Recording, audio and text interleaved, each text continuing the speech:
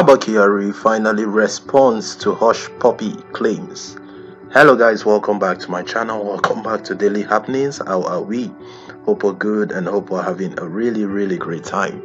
Alright guys, if you're new to this channel and you've not subscribed yet, please hit the red subscribe button below. Also, if you're returning and you've not hit the push notification bell on this channel, you can also do that by hitting the push notification bell on this channel so that you will be the first to get amazing update as we keep dropping. Now, the day that so many Nigerians and so many other people in other part of the world have been waiting has actually come, where Hushpuppi was having his hearing in United States. Now, Hushpuppi made a claim about the Nigeria IGP team leader Abba Kyari, saying that he was all part of the fraud that he was involved in, and he made mention that he paid Abba Kyari a sum of $1.1 million to actually do some of his dirty works for him. And according to report, it was said that Abba Kyari, that's according to report of FBI, say Abba Kyari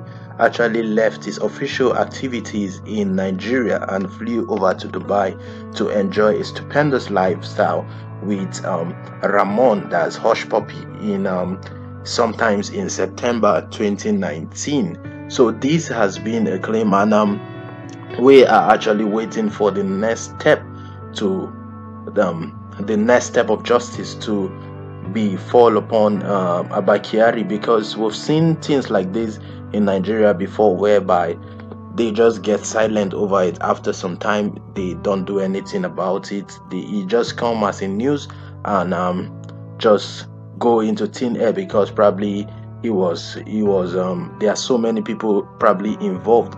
But Hushpuppi is still actually making some revelations, and with time he's going to make others, because he said the $1.1 million he gave Abba Kyari was actually to arrest one of his fellow fraudsters that actually wronged him some time back. And it just shows that Abba Kyari was fully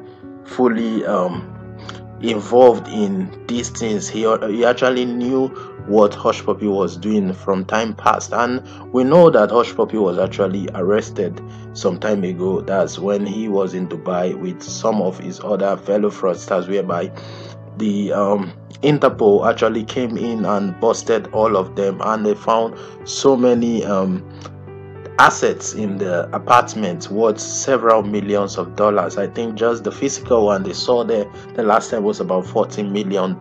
So it shows that they have so much, even probably some that are hidden. And as he keeps unveiling, we'll keep watching and giving updates. But guys, if you've not subscribed to this channel yet, please hit the red subscribe button below. Also, if you're returning, you'll not hit the push notification bell, please do that by hitting the push notification bell on this channel so that you will be the first to get amazing updates as we keep dropping. Thank you so much guys for your time. Do have a wonderful day. Bye for now.